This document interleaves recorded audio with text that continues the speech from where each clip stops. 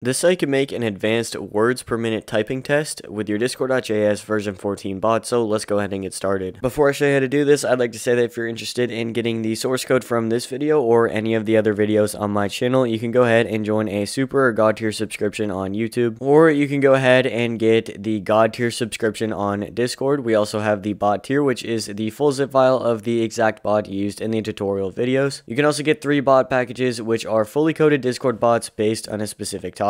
All of this will be in the description below if you're interested, and with that, let's go ahead and get into the code. Alright, so the first thing that we're going to go ahead and do is we're going to go over to commands, and we can go ahead and create a new command called wordsperminute.js. The first thing that we're going to do in here is get our dependencies, so that's going to be our / command builder, embed builder, action row builder, button style, and our attachment builder, all from the discord.js package. And then we're going to go ahead and get canvas or create canvas from the canvas package. We do not actually need load image, so don't type that in. Next, we're going to go ahead and do module.exports. We can go ahead and open this up. We're going to go ahead and get all of our parameters for this command. So we're going to go ahead and get data new / command builder. We're going to set the name of the command to typing speed test, the description, run a typing speed test. We're going to add an integer option with the name words, with the description of how many words you want to be in the test, or however you want to phrase that. We can set a minimum value of 10 and a maximum value of 25, and we can set that to required. Then we can go ahead and do async executes. We can go ahead and get our interaction, and let's go ahead and open this up. So we can go ahead and start off by doing const word count equals interaction.options.get integer, and we're going to get our words. Then we can go ahead and do const words, and we're going to go ahead and get an array here. This is an array of a decent amount of words. If you would like to get this on your own, you can actually go ahead and type in a prompt into ChatGPT asking for a JavaScript array of 100 simple words or something like that. Or you could write this out. I'm sure you can also find stuff like this on the internet. It doesn't quite matter the exact words that you use, as long as you have a decent word pool that your bot can actually choose from in a random number generator. So now that we have our words array, let's go ahead and send a reply. So we're going to do await interaction.reply, and we're going to get our content, and let's go ahead and get an emoji. Then we can go ahead and say your typing test is starting, and we can do 3 dots, and we're also going to go ahead and set informal to false. That way everyone can see it. Then we're going to go ahead and do var output words equals a empty string. We can go ahead and do var output word array, and that's going to be an empty array. Now we're going to go ahead and do a for loop, so we're going to do a I equals 0, and we can do I is less than our word count, and then we can go ahead and do I++. Within this for loop, let's go ahead and get a random number, so we can do const random num equals math.floor, and then we can do math.random, and then we're going to go ahead and multiply it by words.length, just like that. That way we can go ahead and get a random number between the first index of our array and the last. So we're encompassing the entire array within our random number. Next, let's go ahead and do if, and we can do I, and we can use the modulus operator 5 is equal to 0, and we're going to go ahead and check to see if I is greater than 0.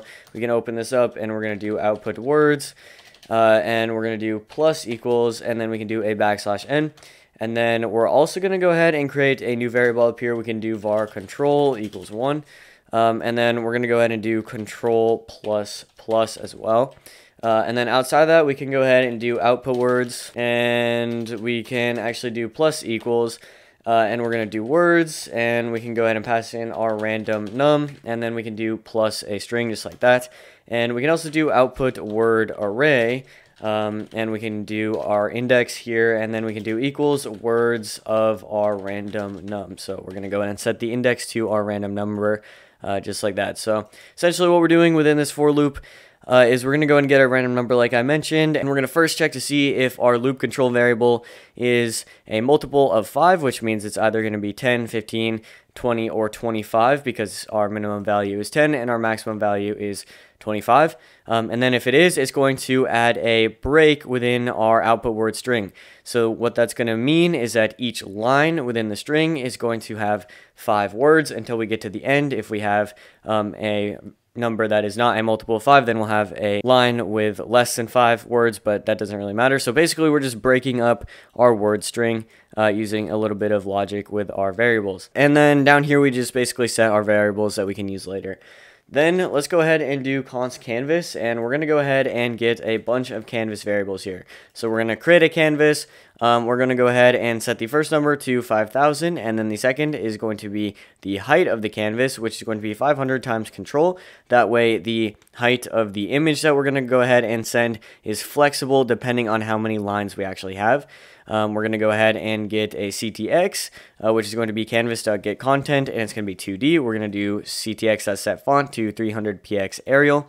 We're going to set the fill style to red, and we're going to set the fill text to output words 0, and then we can do canvas.height divided by our control as well. Next, we're going to go ahead and get our attachment. So we're going to go ahead and render this canvas into an attachment.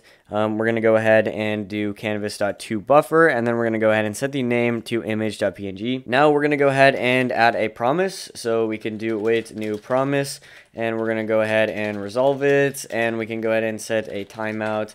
Let's do resolve, and we can do 2000 just like that. So we're going to go ahead and set a 2-second timeout here.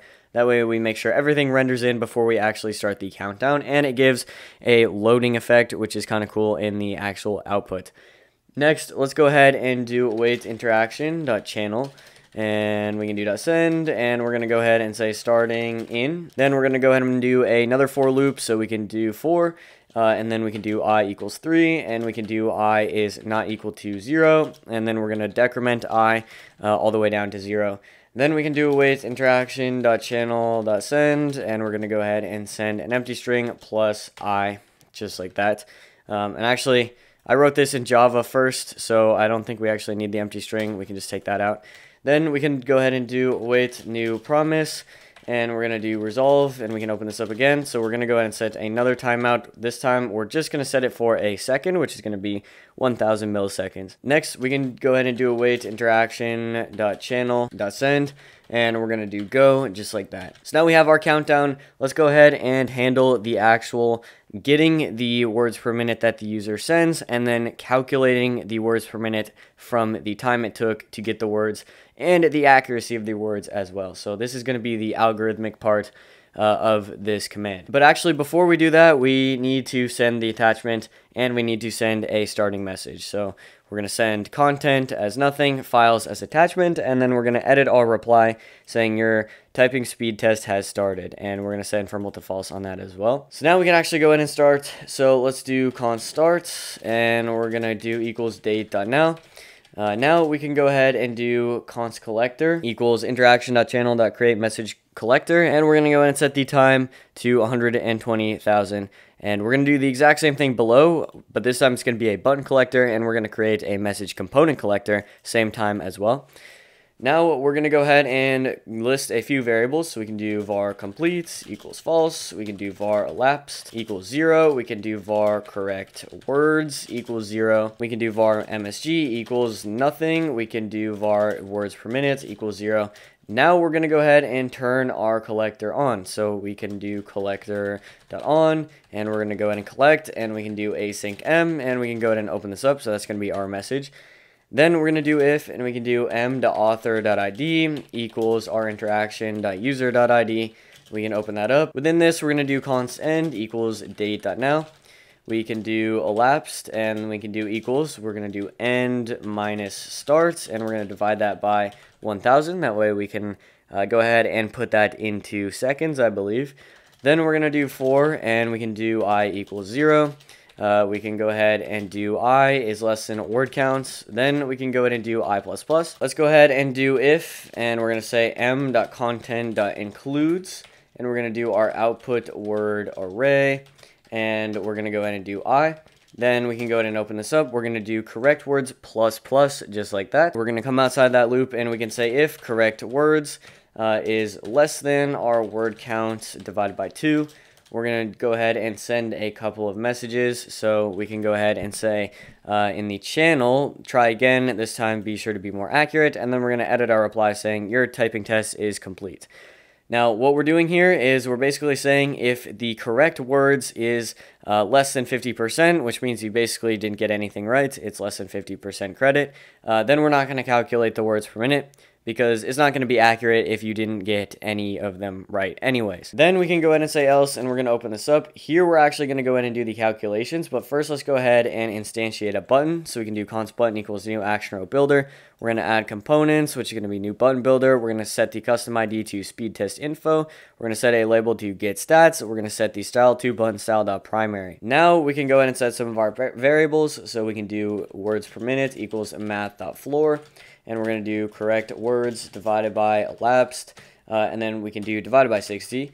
Then we're going to do message equals await interaction.channel.send, and we're going to do content, and then we can get a emoji here, and we can say your words per minute is, and then we can get our words per minute variable in these ticks here. Then we're going to set components as our button, which we set in our variable above. Below that, we're going to go ahead and say await interaction.edit reply, and we're going to say your typing test is complete. That's going to be the same message that we sent up here. We're going to send that in both cases. Then we're going to do collector.stop, and we can go in and stop that, and we're going to do complete equals true. Okay, so moving on, we can go ahead and do our button collector. So we're going to do button collector.on, and we're going to go ahead and do collect.